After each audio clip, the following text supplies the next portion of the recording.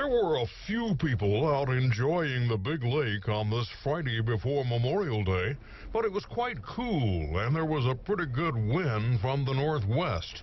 Chief Perry Wagner of the Reservoir Patrol warned there will be extra law enforcement during the Memorial Day holiday weekend. We're going to have extra patrols on the water and in our parks.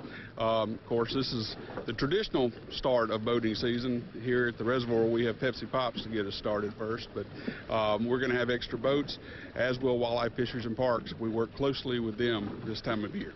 Wagner gave the usual warnings about having proper safety equipment on boats and making sure they are in good working order before venturing out. We found Joe Welch of Brandon and his family launching their pontoon boat at Highway 43 in Rankin County. Welch told us he planned to be extra careful this year. This recent incident on Robin Hood Lake, those jet skis, that concerns me a little bit, and you see that out here, and just hopefully we'll have a safe Memorial weekend.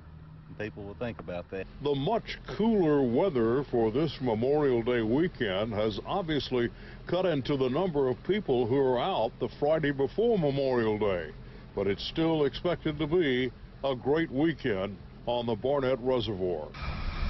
Don't forget, a life preserver for every person on board your boat.